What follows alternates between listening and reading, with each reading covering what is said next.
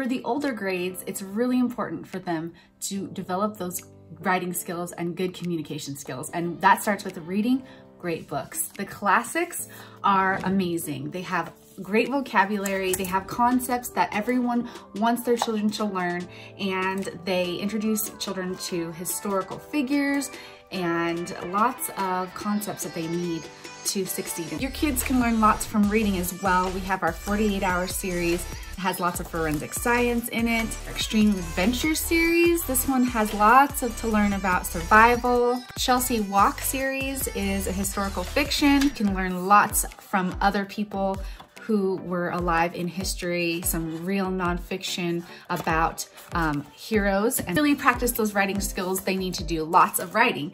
Unworry book is a great one to relieve stress, anxiety, but also to help your children communicate their feelings. Your own scripts, there's lots of different books of these. Like I showed the poems. The scripts are really fun if your kids like movies, if they like theater, if they like to act. They want to do more of the application. So they want to learn how they can apply these things to their life. And they also can do some review, because over the elementary years, they might be forgetting some of those foundational concepts.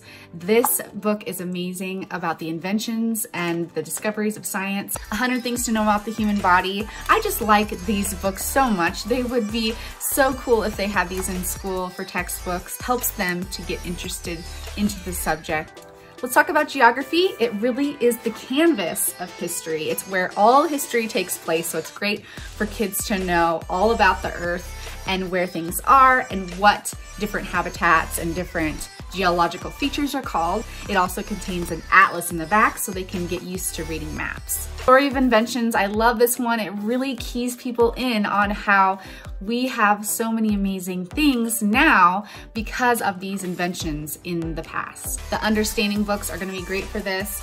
I love the money one. It's definitely history and math combined and talks all about money, which is such an important part of becoming an adult. Applying math skills, we have lots of books about technology, and then we have Build Your Own Website for Beginners. This is an amazing one. It goes through the step-by-step on how to create a website from scratch. I hope you get creative with applying those skills that they need to get a job, be an adult, and to live a successful life.